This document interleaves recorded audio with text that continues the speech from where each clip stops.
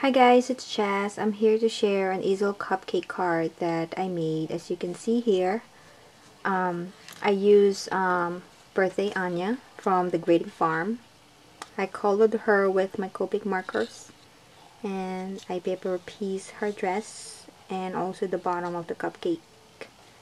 And then I use Sakura gel pen for her ponytail and her shoes. But I don't know if you can see the glitter, but so it's really fine glitter, that's why, but it's sparkly in person. So anyway, that's how I did the Anya stamp image. And then also I made the flower roses myself, and also I used the glassine bag. It's actually a bag, I think it's a paper, and then I just altered it, kind of cut it out to put it in the cupcake bottom. And then I added rhinestones, and then I added lace, and then I cut a piece of paper. It's from my Mind's Eye paper stack, and this one too, it's the same. And also the dress and the banner is from the DCWV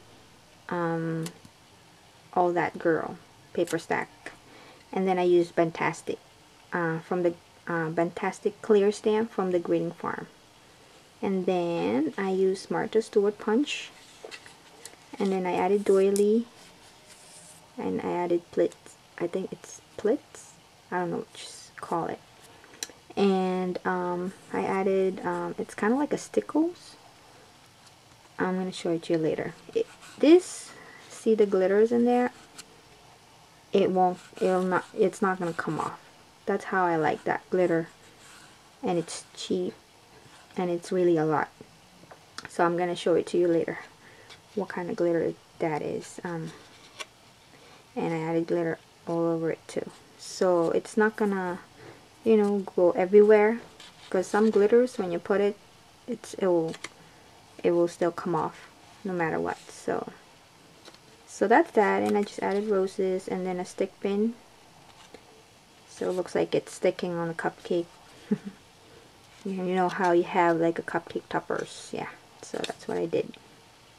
And then the inside, so it's pretty much simple, and I just added Martha Stewart punch in there and a cardstock, purple cardstock.